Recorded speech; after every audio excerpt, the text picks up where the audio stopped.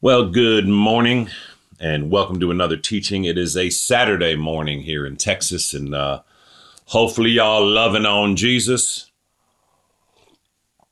spending time with Jesus, growing to know Jesus, growing to walk with Jesus, growing to love him, growing to know his love for you, and growing to obey him. And as importantly, growing to repent where we fall short in obeying him. And again, repentance is, it's important we understand that repentance is not something we do out of condemnation. The Lord never condemns us, okay? The Holy Spirit convicts us. We repent, of our mistakes. We repent of our sins. We acknowledge them and we ask forgiveness and we move on, right? So thank you, Lord Jesus. My beautiful wife, May, and I just returned yesterday evening, actually, from a wonderful Thanksgiving time in the Northeast in Connecticut with my mother and father, and just all the friends and family. We were just blessed. I mean, there was so much. There's so many testimonies that have come out of it. My close friends Scott and Leanne, hosted us as far as letting us use their home when we needed it. We stay with my parents, but they always open their home for exercise or showers or anything we need. My boy Matthew and I just had a lot of fellowship together, and looking for Matthew to walk with Jesus some more, right, buddy? And my good friend Robin that I grew up with, and her husband Rich, and we got some fellowship together. Rob and I were playing some pickleball with Scott and Shona, and my friend Scott and his mixed doubles partner Shona are like, I don't know, they're like senior professionals or something. I mean, it's I'm enjoying this pickleball now, and it's helped me to lose some weight. But man, I'm telling you, these people can play. I'm just I'm an amateur, but we enjoyed it. We had a lot of fellowship. We had a lot of community. We had a wonderful Thanksgiving time. We my auntie Kathy had gone home to be with Jesus at my parents' house, so we missed her, right, Rick and Uncle Richie, and it was just nice fellowship we had at our home with my mother and father and Liz and my wife and I, and then always we go to Bruce and Sharon's house and Robin's parents, and just great fellowship. The Cowboys won, so that was nice. So thank you, Lord Jesus. My buddy Bobby and I went out and blessed some folks that live in the inner city that don't have much for Thanksgiving. And so that was a blessed time. So it was just a good time. It's hard being away from home for 9 days. Thank you, Uncle Jimmy, for watching the dogs. And, but it's good to be back. We're going to begin the first of our Christmas teachings today. This teaching, Stephen has told me, will go out on the 9th of December. And so today we're going to be discussing Matthew chapter 1, verses 18 to 25. Just this is a truly incredible teaching when we look inside of it and when we break it down, right, Jason? I mean, I'm overwhelmed at the character of Joseph here, a young man. Frankly, I confess that when I look at his character, I find myself wanting.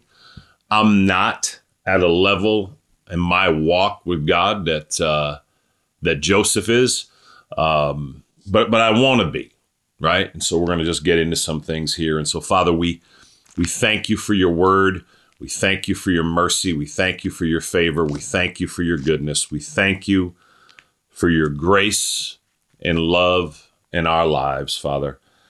Father, we thank you that we have our Bible. We thank you that we have the living word of God. But above all, we thank you for Jesus, our only Lord and Savior and Master and King. Lord Jesus, we thank you for becoming a human man for us. We thank you for living a perfect, righteous life for us. We thank you for dying a torturous death for us. And we thank you that you're alive and risen today, and we worship you. Holy Spirit, we ask you to lead us and guide us now as we open your word. We ask you to give us eyes that see, ears that hear, hearts that understand. In Jesus' name, Amen and amen. Okay, so Matthew chapter 1, we're going to start in verses 18 and it goes through verse 25. Again, and this is off the chain, okay? I mean, this is big, okay? All right, y'all ready? Matthew 1, verse 18. This is how the birth of Jesus Christ came about. His mother Mary was pledged to be married to Joseph, but before they came together, she was found to be with child through the Holy Spirit. 19, because Joseph, her husband, was a righteous man and did not want to expose her to public disgrace, he had in mind to divorce her quietly. But after he had considered this, an angel of the Lord appeared to him in a dream and said, Joseph, son of David, do not be afraid to take Mary home as your wife, because what is conceived in her is from the Holy Spirit. She will give birth to a son, and you are to give him the name Jesus, because he will save his people from their sins. All this took place to fulfill what the Lord had said through the prophet, the virgin will be with child and will give birth to a son, and they will call him Immanuel, which means God with us. When Joseph woke up, he did what the angel of the Lord had commanded him and took Mary home as his wife. But he had no union with her until she gave birth to a son, and he gave him the name Jesus. Wow. Thank you, Lord Jesus. Thank you, Lord Jesus. So when we read our Bible, okay, you just don't want to read it like you're just reading words on a page. This is the living word of God. You want to break it down. You want to look into it. You want to step back and ask questions in the scriptures, right? Golly. Look at when we were doing Bible study, my wife and I were doing Bible study at a coffee shop that my boy Matthew had shown us, and I was highlighting. You can see on YouTube, my boy Dustin gave me a couple highlighters, and so you see the purple and light blue highlights on every verse here, right? These 8 verses, right? All right. Verse 18. This is how the birth of Jesus Christ came about.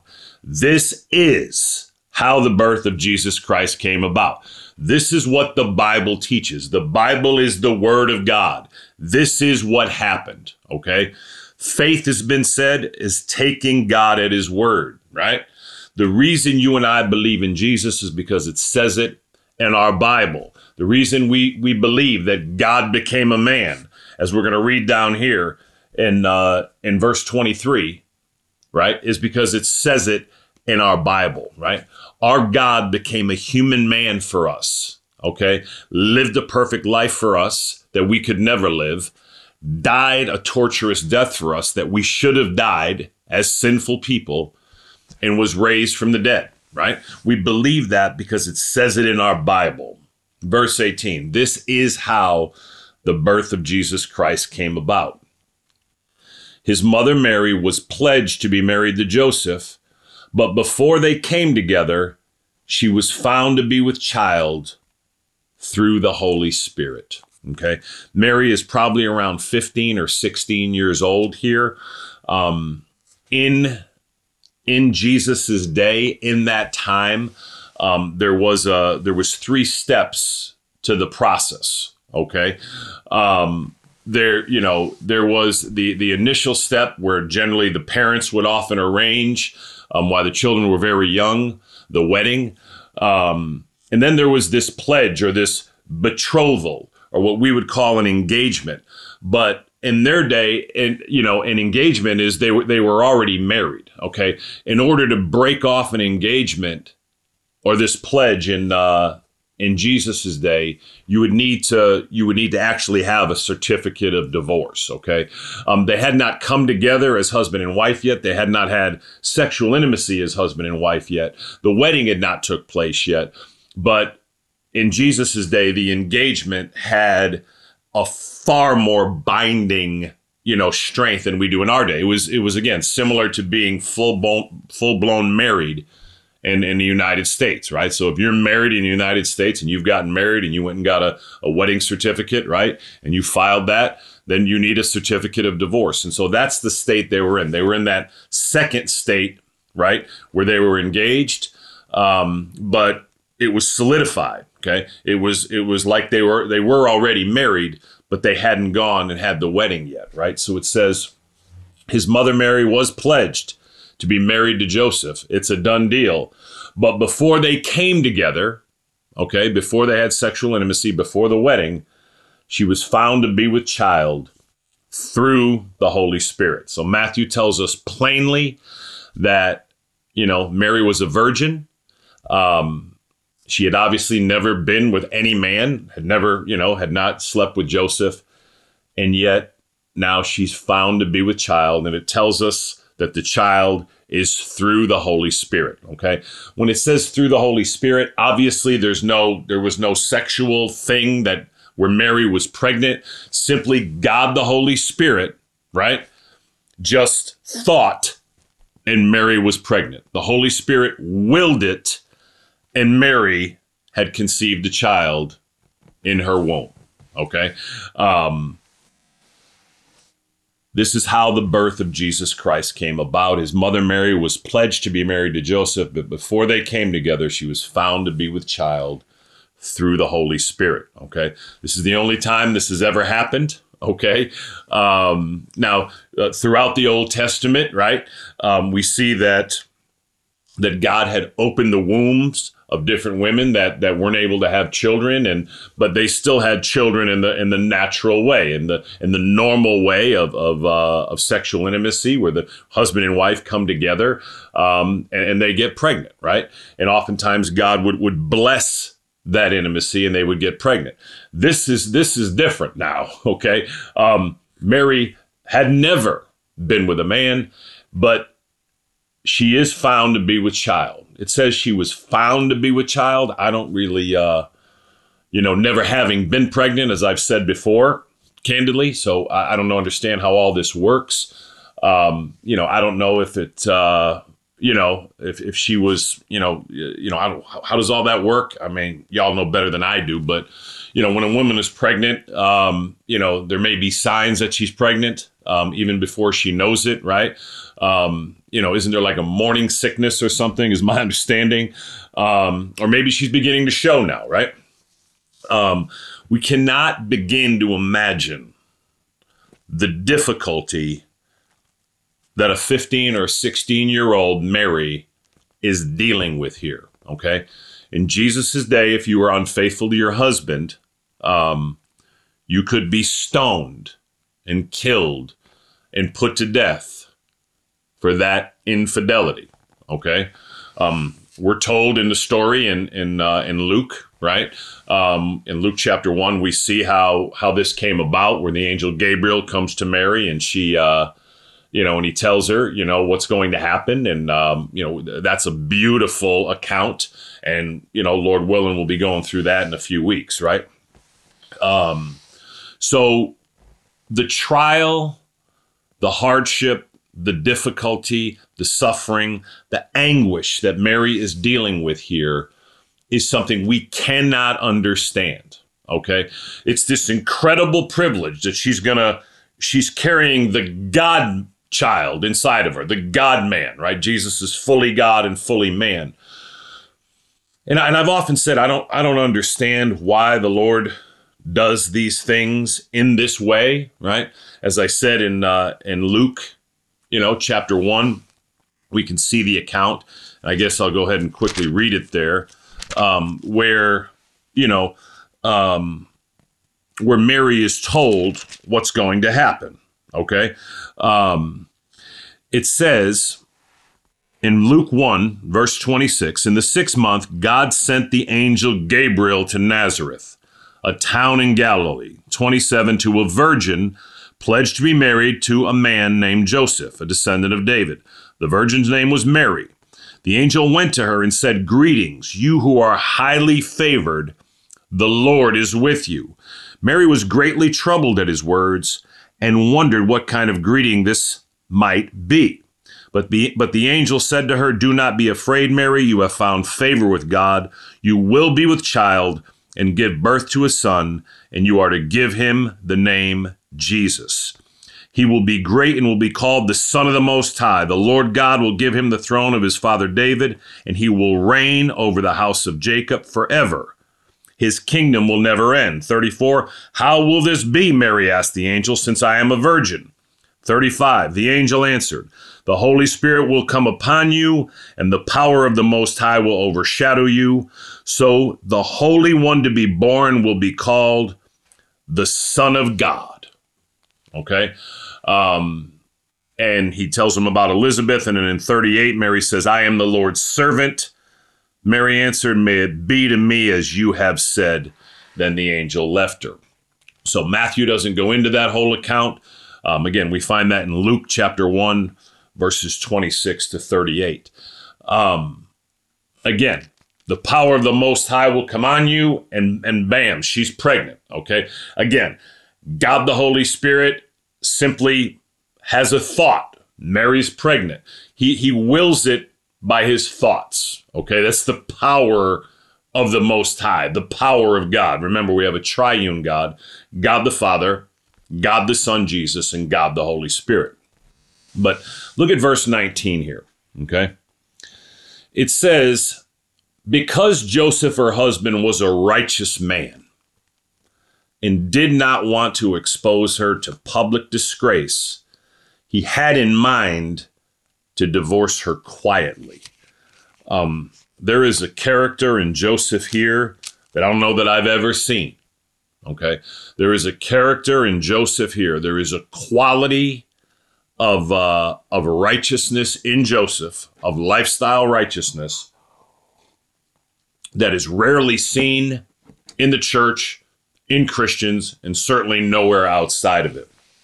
But look what it says. Just read the verse, right, Corinne? Let's look at this, Taylor. "Because Joseph, her husband, was a righteous man and did not want to expose her to public disgrace." You see that, Scott?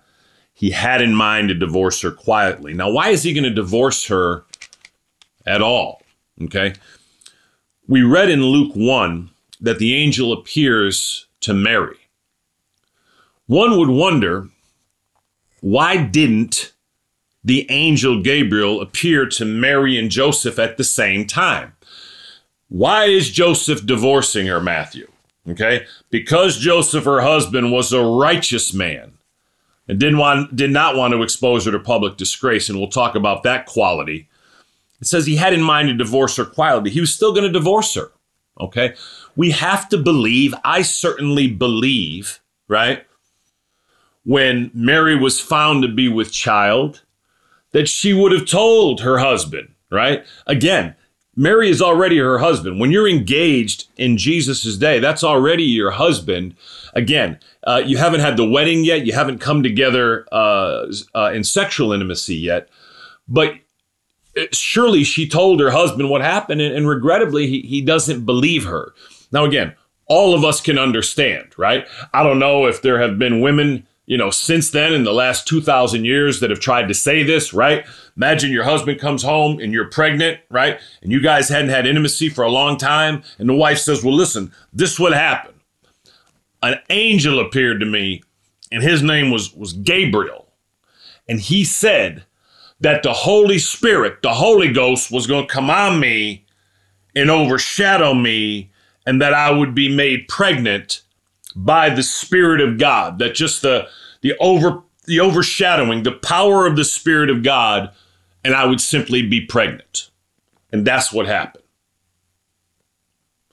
I guess many of us, most of us, probably all of us, right, as men, would have a hard time believing that story.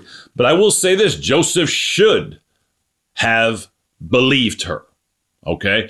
I understand it's a hard story to believe, but Joseph should have believed her. Now, it doesn't tell us here that Mary told him, but again,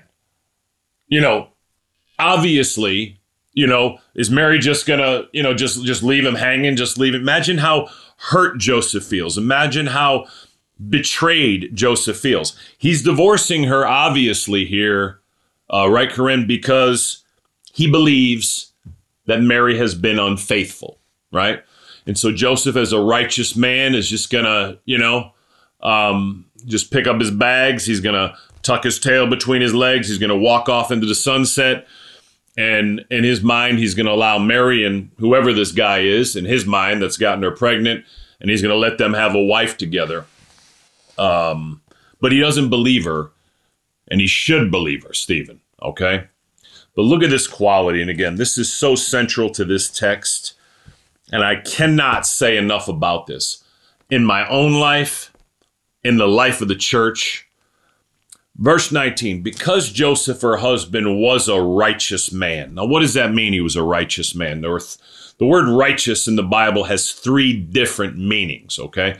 It can be referring, the word righteous can mean self-righteous. Someone who's self-righteous believes that they're going to get to heaven, they're going to please God by their own righteous life. They believe that by living a righteous life, they're going to be able to stand before God.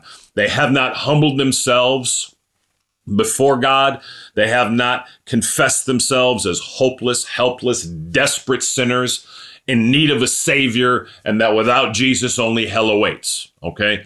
Someone who's self-righteous believes that in their own righteousness, they can please God and ultimately go to heaven.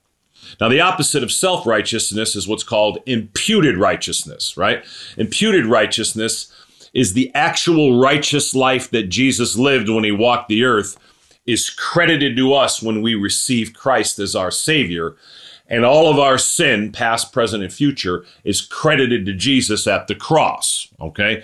We are made righteous before God, not based on anything we have done, would do, or could do, but simply by receiving Christ as Savior, right? John 1:12 says, yet to all who received him, Jesus, to those who believed in his name, Jesus, he gave the right to become children of God. We are made right before God, not based on anything we can do or would do, but simply by receiving Jesus Christ as our Lord and Savior, acknowledging our hopelessness, our helplessness, and humility, acknowledging our desperation and that there's nothing we can do. And out of that heart, we go before Jesus and simply receive him as our Lord and Savior, right? We put our full trust, confidence, and reliance in Jesus Christ alone for the forgiveness of our sins and the salvation of our soul, right, Ian?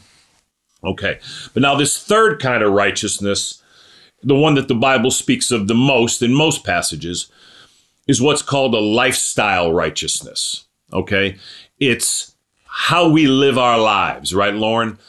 Joseph, it says here, when it says Joseph, her husband, was a righteous man, it was speaking of his lifestyle. Now, we don't get to heaven by any lifestyle righteousness that we have.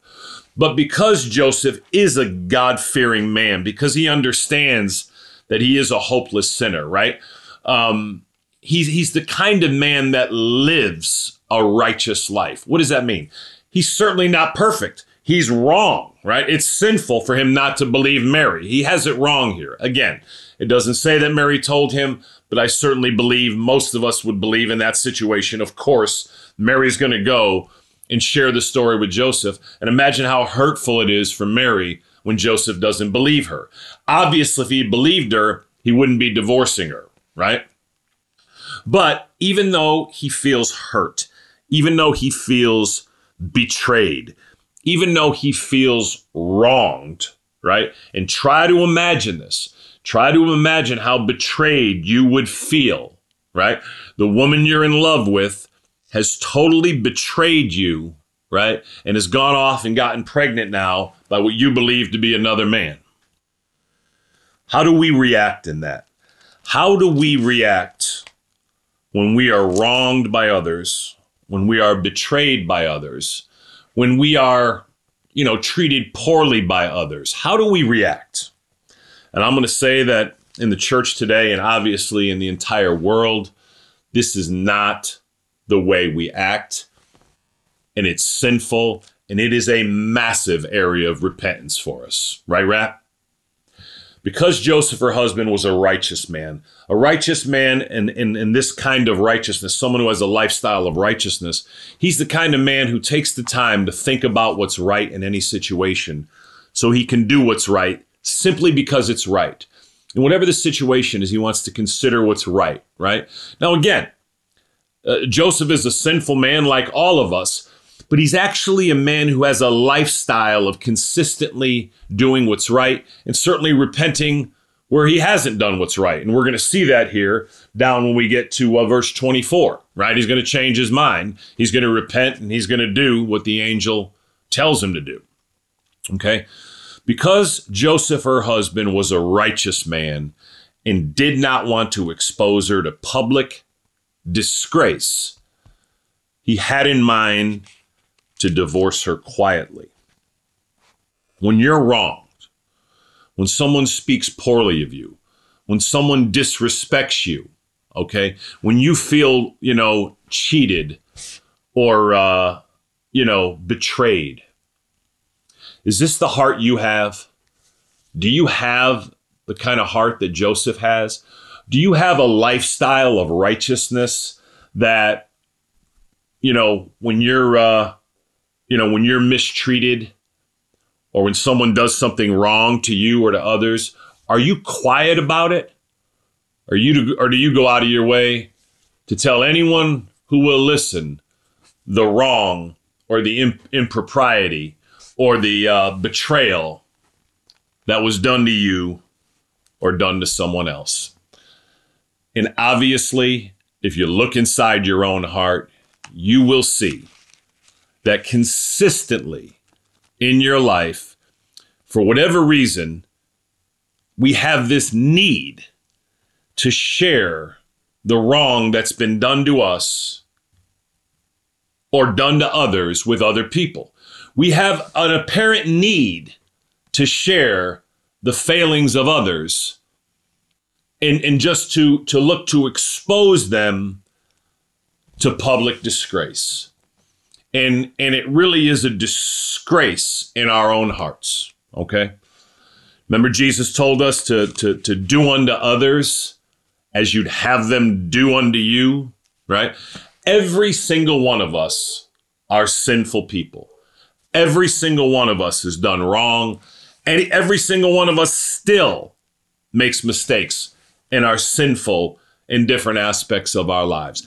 I would literally have to take a vacation day to tell you the things that I need to do better, to tell you the mistakes that I make throughout my day, right? Mistakes in my thoughts, mistakes in my words, and sometimes mistakes in my actions. I'm consistently, daily, really, repenting over areas of my life that need to be better, okay? And they're wrong. When we make mistakes, we have to call them wrong. We call it sin. We say it's wrong. We ask for forgiveness, right? We apologize to anyone we've done wrong, and we certainly go before the Lord, right? And when we don't, it is what it is. We call it what we call it, right? 1 John 1:9 says, if you confess your sin, he is faithful and just to forgive you of your sin and cleanse you of all unrighteousness. Simply meaning that if you go before your heavenly Father and acknowledge your sin and ask for forgiveness, then you won't have to undergo the same discipline or punishment from your heavenly Father as someone who just has no lifestyle of acknowledging their mistakes at all, right? But this quality in Joseph, I'm telling you, if any man is looking for a spouse, a woman, or if any woman is looking for a spouse, looking for a husband, you won't do better than a man like Joseph, okay? Because Joseph, her husband, was a righteous man, because he had a lifestyle of thinking about what's right and doing what's right, simply because it's right. Again, he wasn't perfect in this, but this was his lifestyle. This was his general way, okay? Most of us as Christians do not have this lifestyle, okay? Because Joseph, her husband, was a righteous man and did not want to expose her to public disgrace, he had in mind to divorce her, look at this word, quietly. He didn't have to go out of his way to say to everyone that would listen, do you know what that woman did to me? Oh, do you know what that man did? Oh, Mary's supposed to be this righteous and wonderful lady, but you know what? She gave me this whole story that she was pregnant by the Holy Spirit. No, that's not what Joseph did, right? Even though he feels betrayed, try to imagine yourself when you feel the most betrayed. If anyone does any wrong, we take joy in exposing oftentimes that person's failures. And again, we ought to be in the fear of God in that, okay? I labor in my life to not consistently talk about what others are doing wrong, or when other people make mistakes, or when this person did this, or that person did that, or that preacher did that. You know what? Save the grace of God, all of us have done wrong. I certainly have and do at times, right? But we ought to go out of our way of being quiet, okay? And not having to tell everybody every wrong, every mistake, every sin, every failure in the life of others. That's a sure sign that you really don't have a righteous lifestyle like Joseph and like you ought to. It's a sure sign. If we have a need to consistently speak to others about the failures of others done to us or done in general, that there is a heart issue in your life, and it's an area of repentance for us. And if you're listening to this today, okay, you ought to see this clearly in your life, and you ought to go before the Lord and repent. And simply saying, you know, Lord, I want to be a man like Joseph. I want to be a woman who acts like Joseph, Lord, when I'm wronged, let alone if I'm betrayed. Lord, how does Joseph do this? Because Joseph, her husband, was a righteous man and did not want to expose her to public disgrace. Again, we go out of our way, right, man? We want to expose people. We want to talk people. When you hear people talking negatively about others or talking about the failures of others done to them or done to someone else, there ought to be something inside of you that's convicted and grieved and says, you know what, that's enough. Save the grace of God, go us all. The reason people do this is because they don't understand their own frailty, their own sinfulness, their own ungodliness, right? They may think, you know, I certainly wouldn't do that particular thing. And that may be true. All of us fall and are tempted and have different failings in different ways. And so, yes, you may not have been a person who would go out and cheat on your spouse and you know, make these mistakes. But in what other ways are you failing before the Lord, right?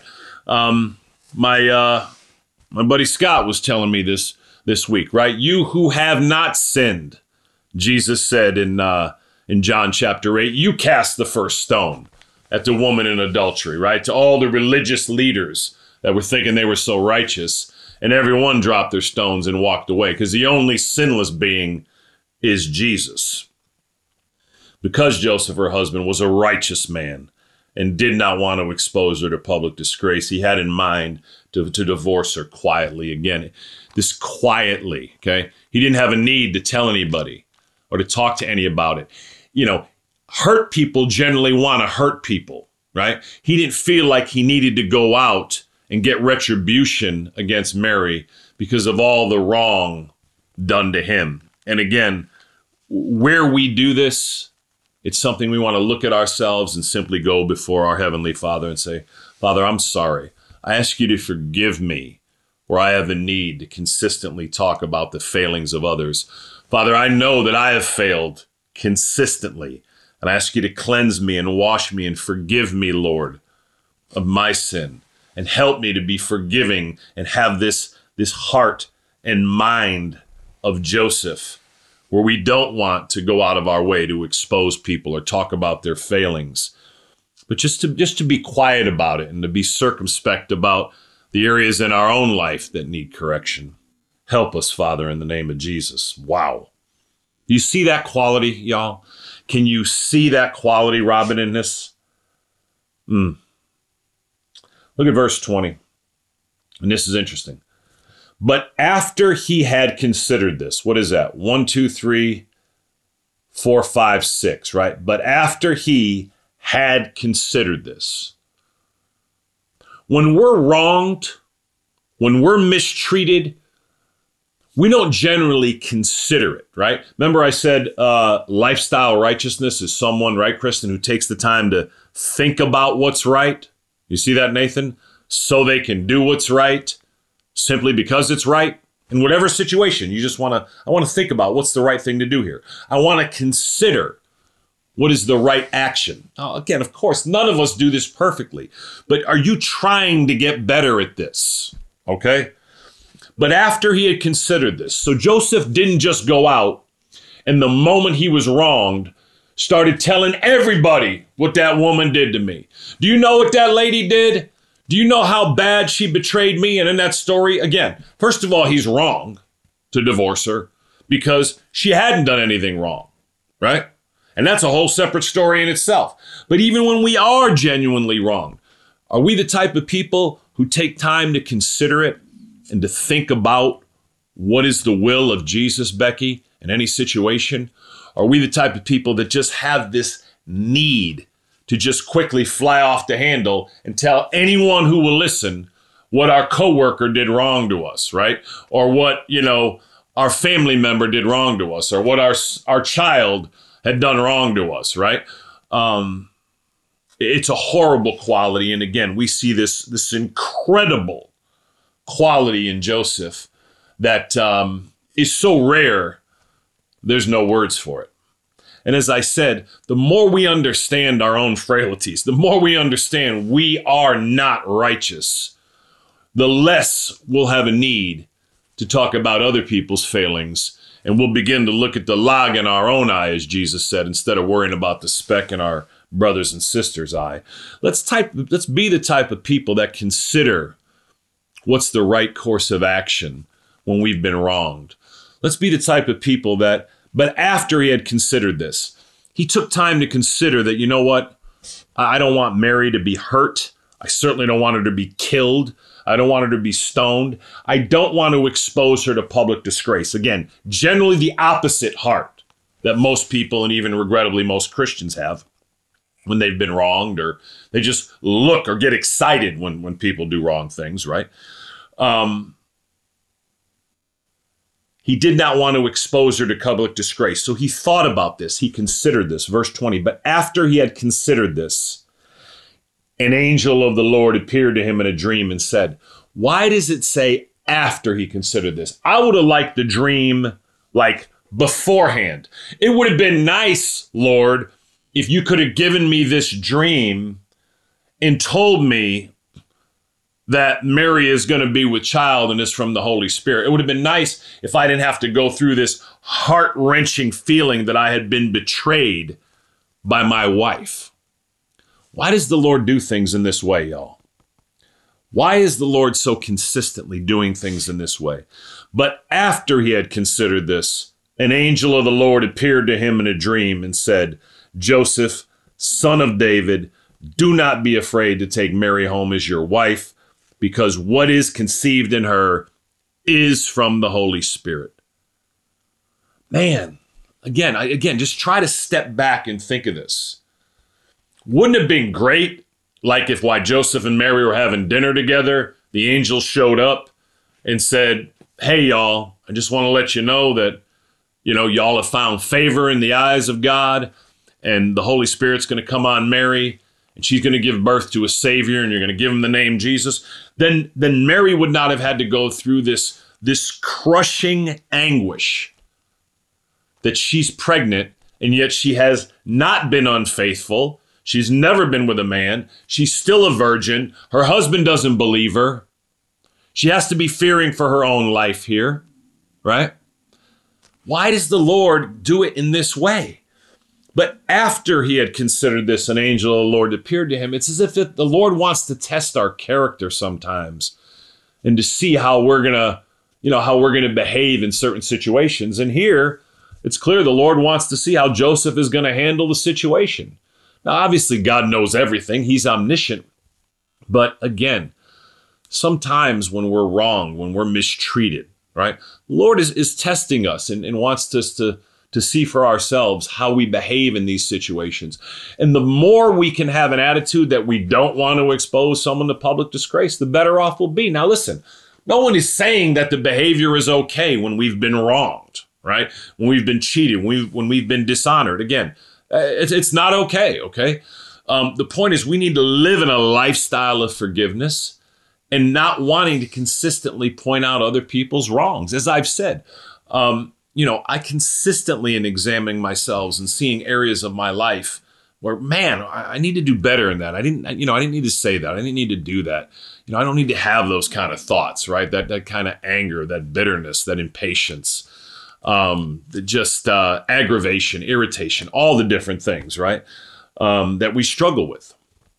But after he had considered this, he was the man Joseph's the kind of man who doesn't just fly off the handle and react, right? He actually takes the time to think about, right? What's the right course of action, right? Father Rick, my first spiritual father, Father Rick, I remember when he taught me that Jesus never reacted, but always acted. Okay. Like if someone cuts you off in traffic and you get mad and you start screaming, or worse, maybe you give them a hand signal, right? A vulgar hand signal. You've now reacted. You've allowed that person and that situation to control you, right? Where instead of something happens to you, you get cut off in traffic, you're angry, you consider what happened. You're calm about it, and you ask for the Lord's blessing and favor on him in the Lord, right? Right, Father Rick? Jesus never reacted, but always acted. We live far too much in reaction. We allow the person and the circumstance to control what we do. But after he had considered this, an angel of the Lord appeared to him in a dream and said, it's interesting. So he's blessed with a dream from the Lord. And we're not told who the angel is here. Very possibly it was Gabriel, the same angel, right? And said, Joseph, son of David, do not be afraid to take Mary home as your wife, because what is conceived in her is from the Holy Spirit. And again, I firmly believe that Mary would have told Joseph. Joseph didn't believe her. And now he has a dream. And it is confirmed to him in the dream that the baby in Mary was not unfaithful, and it is the Holy Spirit that conceived the Savior in Mary. And Mary was not unfaithful to him in any way. Verse 21, she will give birth to a son, and you are to give him the name Jesus, because he will save his people from their sins. Okay, remember the angel told Mary in Luke, you're going to give him the name Jesus. Here, the angel says she'll give birth to a son. She will give birth to a son. There was never any chance that Mary was going to be killed or stoned. But Mary doesn't know that, right? She will give birth to a son, and you are to give him the name Jesus. And why? Because he will save his people from their sins. At the bottom of all things, we need a Savior. Okay? We are a sinful people. All humanity is sinful. Every human being is in a hopeless, helpless, desperate situation. Right, Scott? All 8 billion people in the world are sinful, and every one of us needs a Savior. And without Jesus, only eternal hell awaits. Okay? All of us have done wrong. Okay? Jesus of his own mouth in John 14:6 said, I am the way and the truth and the life. No one comes to the Father except through me. We have a sin problem. All the good we do won't take away our sin. We are hopeless, helpless, desperate. We need a Savior. Have you received Jesus Christ as your Lord and Savior today? Have you called out to him? Have you humbled yourself before him and acknowledged, Lord Jesus, I know I'm a sinful person. I know I can't save myself. Lord, I know that I'm hopeless and desperate without you. But Jesus, I believe you are the Son of God. And I do believe you came into this world and lived a perfect life even for me, and died a torturous death, Lord, on the cross even for me. And I believe you are alive and risen. And therefore I humble myself before you, Jesus, and I ask you now to come into my heart, to be the Lord of my life, to save me from my sin and to bring me to heaven when I die. Lord Jesus, I place all my faith and hope and trust and confidence in you alone to save me and to be my everlasting Lord and God. If you're not sure you're a Christian today, if you're not sure you're trusting and relying on Jesus alone for the forgiveness of your sins, the salvation of your soul, and deliverance from eternal hell, then just stop the tape, go back, use the words I used, and receive Jesus as your Savior. Remember, it's not our words that save us, okay? It's Christ that saves us, but we use our words to communicate our heart to him and just sincerely, right? Genuinely, just give your heart to Jesus Christ and you will be forgiven. You will be saved. You will go to heaven when you die, not based on anything you've done, but by receiving Christ and what he's done on your behalf and in your place, right? He will save his people from their sins. Verse 22, all this took place to fulfill what the Lord had said through the prophet. So this was prophesied, right? If you go to Isaiah 7:14 in the Old Testament, it says this, verse 23, the virgin will be with child and will give birth to a son, and they will call him Immanuel, which means God with us. Jesus Christ is God Almighty. Jesus Christ is the Son of God, God the Son. Remember, we have a triune God, one being, okay, but three separate, distinct, individual persons. I'm a human being. I'm one being, but I'm one person. John Morton.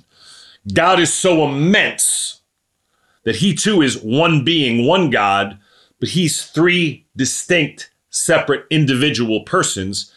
And if we're in Jesus Christ today, if we've received him, we have relationship with God the Father as our heavenly Father. Jesus Christ is our Lord and Savior and Master and King. God the Holy Spirit is our guide, our counselor, our comforter. Jesus Christ is the God-man. All this took place to fulfill what the Lord had said through the prophet. The virgin will be with child and will give birth to a son, and they will call him Immanuel, which means God with us. Wow. Okay. And again, look at Joseph here. Just look at the character of Joseph. Again, I'll say again, I'm not like this man I'd like to be. I desire to be. Verse 24, when Joseph woke up, he just had the dream, right? When Joseph woke up, he did what the angel of the Lord had commanded him and took Mary home as his wife. Immediately he obeys the word of God.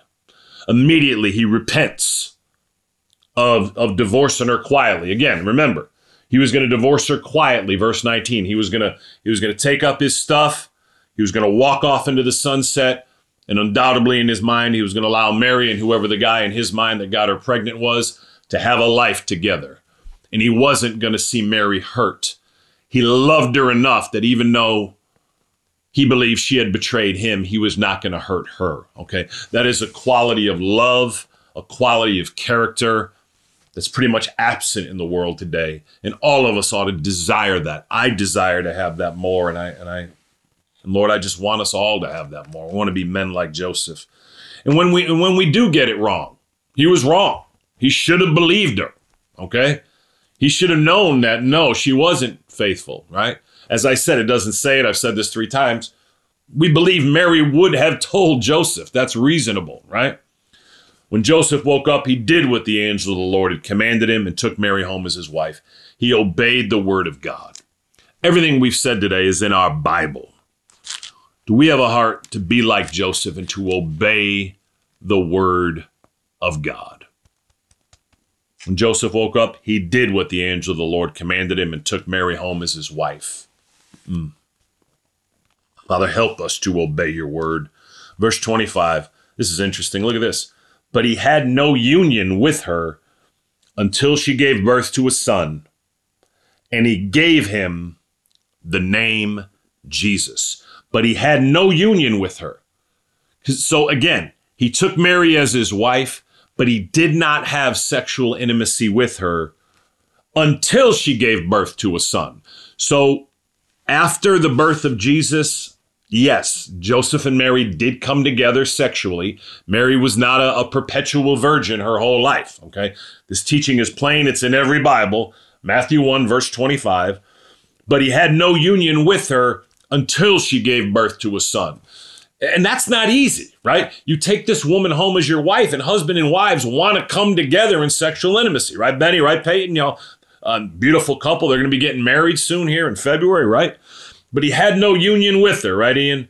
Until she gave birth to a son. So he continues to honor the fact that she's carrying the Savior. But after Jesus is born, they surely come together, and we see in the scriptures that they have other children together, right? But once again, we just see this man who has such self-control, right? How many of us as husbands and wives, once we were married, could wait another, how many months is it? Is it another 6 months, right? Before having sexual intimacy with our spouse, right?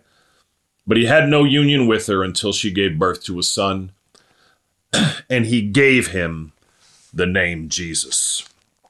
Well, this is not normally what we hear in a Christmas story, right? And so when you just break this down and when you look at it, again, the incredible character of Mary and the difficulty that she had to endure, she literally did nothing wrong, right? And yet, she had people thinking the most horrible things of her. And again, just this character of Joseph. Father, we thank you for your word. We thank you for your mercy. We thank you for your goodness. We thank you for your grace.